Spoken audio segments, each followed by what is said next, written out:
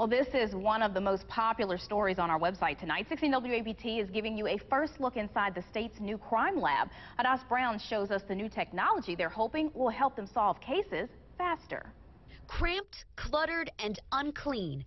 That's how State Crime Lab Director Sam Howell describes the crime lab's current home in Jackson. There's ventilation issues, there's leaks in the roof, we've had ceiling tiles fall in. Howell had to shut down the lab's latent fingerprints lab because of possible mold in the ceilings. It's just not really a safe environment for them to work back here. Now they're just weeks away from moving into a new $30 million facility. It's almost 4 times the size of their old space. That means more space for new high-tech equipment. Maybe we'll move into a little bit more of that CSI age. One of the features of this new building, a special controlled substance lab where they deal with chemicals like spice and use special air-controlled technology like these snorkel heads, which are designed to keep fumes away from the chemists. We are looking at some new microscopes, some that will actually give us 3D images. They're also looking at technology to enhance security footage, like this video from an armed robbery at the Green Room Saturday. Which is a big deal, you know, being able to,